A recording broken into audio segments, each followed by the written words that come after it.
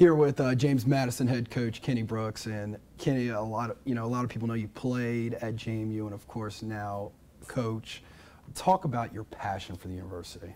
Oh, it's deep, and we have a saying that we bleed purple, and that's exactly what I do. There's a lot. It's great for me to be able to give back to this university because it gave me so much, and so it's not only, me going out and coaching, the girls because it's my job, but it's my life, and I want to be able to give back to them, and so they have the same experiences that I had. So it's a lot of passion that's involved, and we hold them to a higher standard, a lot of accountability because and I say we because my staff as well, we all went to James Madison. We all walked the same halls that the kids are walking, played on the same floor that the kids are playing on, and wore the same jerseys that the kids are wearing right now. So it's a lot of passion that's involved. Now, you used to be an assistant for the men's squad there, and now being the head coach of the women, what is the biggest difference between the two? How much time do we have? It's so much difference. But, I really love coaching the women. There's so much passion that's involved.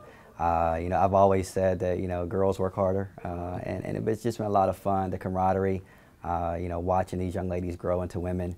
It's been a lot of fun. So it's a lot of differences, a lot of similarities, but, I wouldn't change it for the world. Now, the fan base there in Harrisonburg, especially for the women's basketball program, is astounding. Right. How rewarding is that? Oh, it's tremendous. To watch it grow from where we started to now. Our atmosphere is I think is second to none. We've been in two venues that have, had a history of having a lot of success, and but ours ranks right up there. And I've had a lot of BCS level coaches come into the Convocation Center, and they walk away and they say, this is one of the best atmospheres that we've ever played in. Our band is tremendous, pep band. Oh yeah. Woohoo! They do a fantastic job supporting us. Our fan base is great. And the place is electric, it really is, and I think it's a plus for us. It gives us a great home court advantage.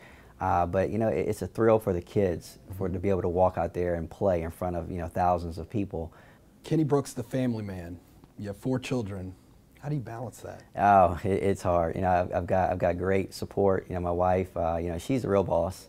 She's handling things when I'm on the road, keeping the house in order. My three daughters, they really keep me grounded, and that's what it's all about, watching them grow into wonderful young people, being able to instill some values in them and watching them go out and perform, and just very proud of them. So, my youngest daughter, my older ones did it too, but as soon as the game is over, they meet me at half court, and it just puts things into perspective.